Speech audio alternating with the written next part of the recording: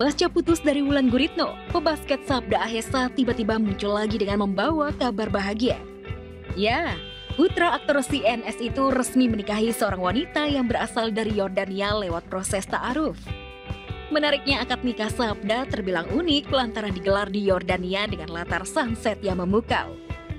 Namun, kalau dulunya Sabda tak pernah segan memamerkan kekasihnya, kali ini wajah sang istri justru tak terungkap sama sekali. So, mungkinkah Sabda memilih Taaruf gegara kapok dengan kisah asmaranya di masa lalu? Dalam Islam apa namanya, Dak? Taaruf. Jadi Sabda akan tetap masih pacaran, tapi mungkin lebih Taaruf. Gunanya Taaruf kan adalah biar kita bisa kenal sama orang. Ya. Tanpa pakai perasaan, tanpa romance, maksudnya gini loh. We're allowed to be attracted to someone gitu. Of course. Tapi jangan sampai that attraction blinds you.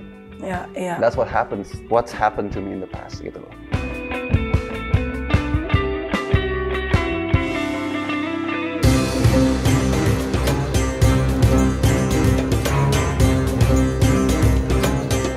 Setelah berhasil melewati ujian perceraian dalam bahtera rumah tangga yang sudah dibina selama 13 tahun lamanya, pasangan selebriti Indra Bekti dan Aldila Jelita hingga saat ini masih tetap survive mempertahankan rumah tangga mereka agar tetap utuh dan terjalin harmonis.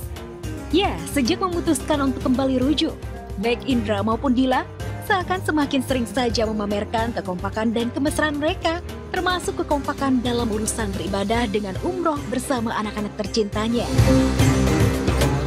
Kita mau jalan Dubai. Jadi dia mau umroh, dia merasakan. Ya, alhamdulillah kita diberikan sama Allah kesempatan untuk umroh, ya kan? Alhamdulillah ya nak ya. Jadi kita di sini insya Allah ya kita nanti mampir Dubai dulu ya Yang ya. Dubai dulu, terus abis itu baru kita melanjutkan ke Madinah. Dari Madinah langsung ke Mekah gitu.